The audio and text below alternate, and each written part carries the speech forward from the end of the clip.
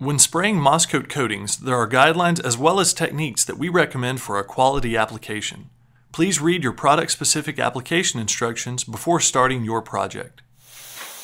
To keep the wet film thickness similar across the substrate, we recommend multiple rapid passes, keeping a 90-degree angle to the surface, and cross-hatching. These combined will also help keep you under the maximum wet film thickness of 24 mils per coat.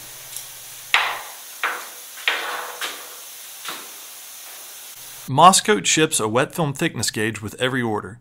Please check your wet film thickness often so that you can establish a consistent spray pattern.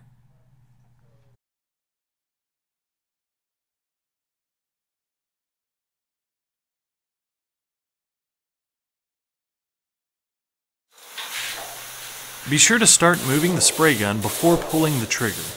Also, let go of the trigger after each pass. Doing both of these will keep you from over-applying at the beginning and end of your spray pattern.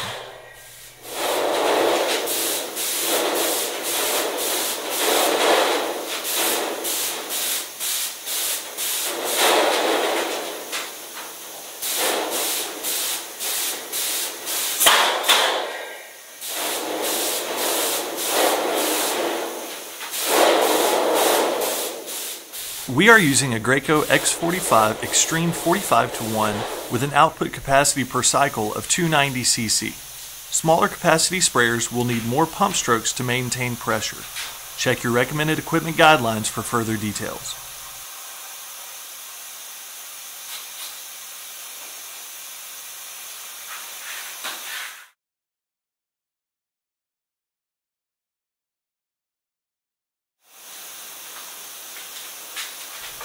After the coat is fully dried, take multiple measurements of the coated substrate with a dry film thickness gauge. This will help you identify how much more coating will need to be applied to complete the application. Talk to your Mascoat representative about maximum allowable coating thicknesses for the average workday. Use alternating colors for each coat in order to identify areas that you may have missed. One color should completely cover the previous coat after a full coat has been applied.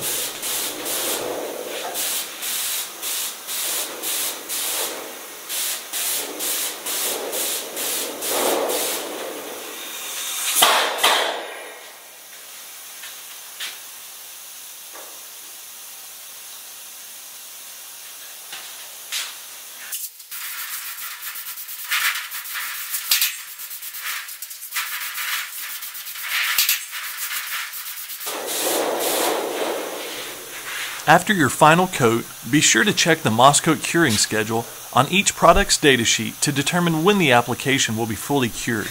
Now you are ready for the next step.